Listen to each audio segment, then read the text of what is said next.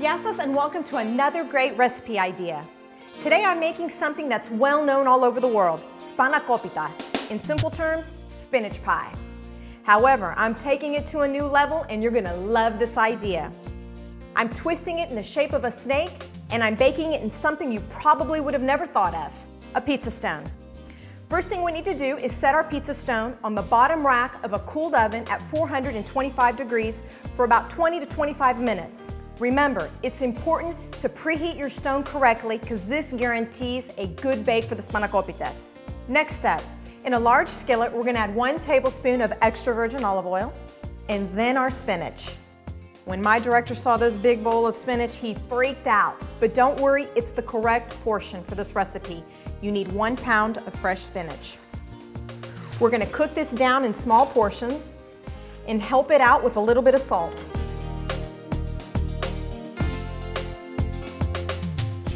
I want to share a cool tip with you. To remove the excess oil and water that's in the spinach, I'm going to use a salad spinner and give it a good spin.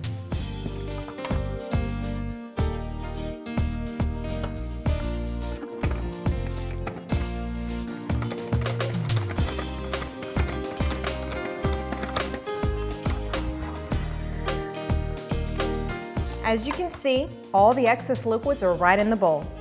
We're gonna lay our spinach on the cutting board and give it a rough chop.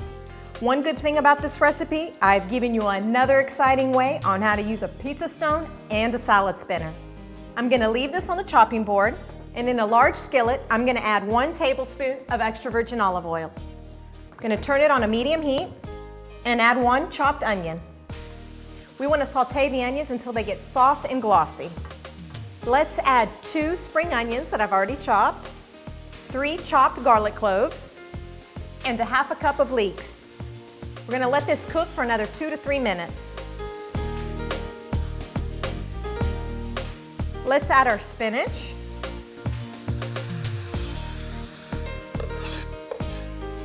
And our fresh herbs. I have 1/4 cup of chopped parsley, 1/4 cup of mint, and 1/4 cup of chopped dill.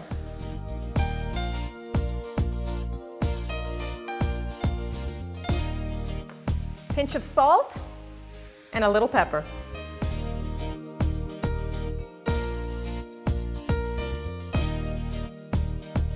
This is now ready so we can turn off the heat and transfer it to a mixing bowl.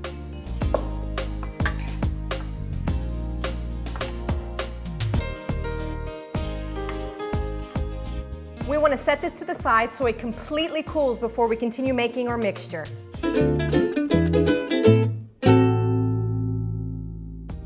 Spinach mixture has completely cooled now, so we can go ahead and add our remaining ingredients. 1 cup of crumbled feta cheese, 1/4 cup of grated cassetti cheese, and 1/4 cup of grated graviera, 1/4 cup of toasted pine nuts, a little bit of nutmeg, and 2 eggs that I've already lightly beaten. Let's give them a good mix. Since we have a big crew here on the set, I stretched out this recipe to 15 servings. It's time to get our phyllo dough out of the refrigerator. We're ready to start rolling them up. If you see that your phyllo sheets have cracked a little bit, just like this one, don't worry, just put it towards your end because we're gonna roll it up and it'll never show. On a normal basis, what you need to do is you just need to take a few phyllo sheets at a time, wrap the remainder in a wet cloth so they don't dry out. I've already clarified a cup of unsalted butter. We're gonna butter the entire phyllo sheet. At the end closest to you, we're gonna flip it over about a 1/2 inch or so and add our mix. We want to spread this lengthwise. And then flatten it out with your spoon. Now I have a little too much here, so let's take a little out. The reason why I removed some of it, because we don't want to overdo it with the mixture, because when we're going to swirl it around like a snake, we don't want the phyllo cracking. Another thing, we don't want to add mixture at the ends. We want to leave a gap so we can fold it in. Add a little bit more butter here on the sides and start rolling.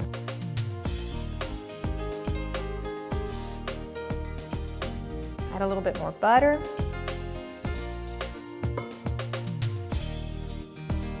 All right, the snake part. Seal it in a little bit with your fingers just like this and start twisting it. Here at the end, squeeze it in. Add a little butter and set it on the side.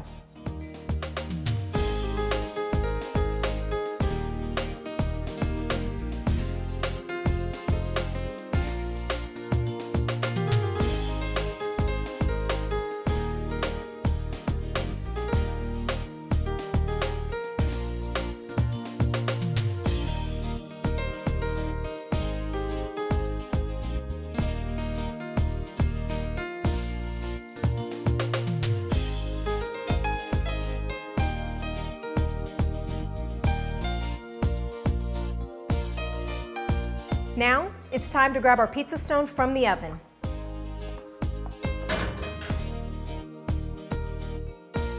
With your pastry brush, we're going to brush butter all over the Spanakopita and then lay it on our pizza stone.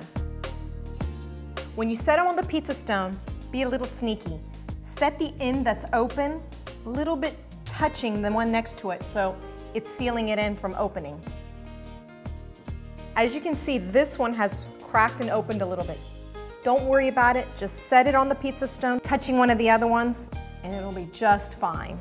Last but not least, we're gonna sprinkle some thyme all over the top. We're gonna pop it into a 375-degree oven for about 35 minutes or so, or until they get golden brown both on the top and on the bottom.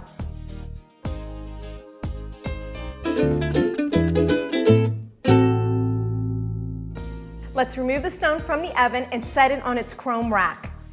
Serve it hot at the table and impress everybody.